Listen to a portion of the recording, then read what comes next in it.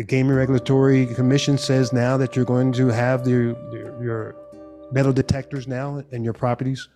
Well, we decided to install metal detectors.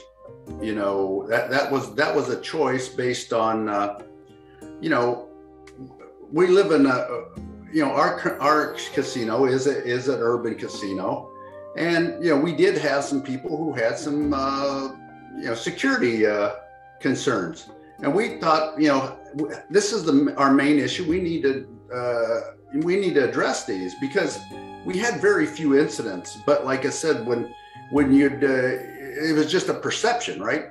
We installed the metal detectors, which I think are long overdue. You know, anybody who don't think that people come through the casino doors with weapons every day is kidding themselves. I mean, that happens. And anywhere you go for entertainment nowadays, if you go to a concert, if you go to a show, baseball field, you're going to go to a metal detector. Why not casinos?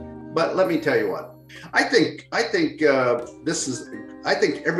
we're going to be the leader of the pack on this, Bruce. I think all casinos within probably the next 5 years will have metal detectors, just like, you know, any other entertainment venue. I know when I go to an entertainment venue, I don't want to worry about somebody pulling a gun. And, you know, casinos are emotionally packed places anyway, right? And they say the decision, you know, you make it in the first 11 seconds, you make a decision to fight or flight. Well, you might make the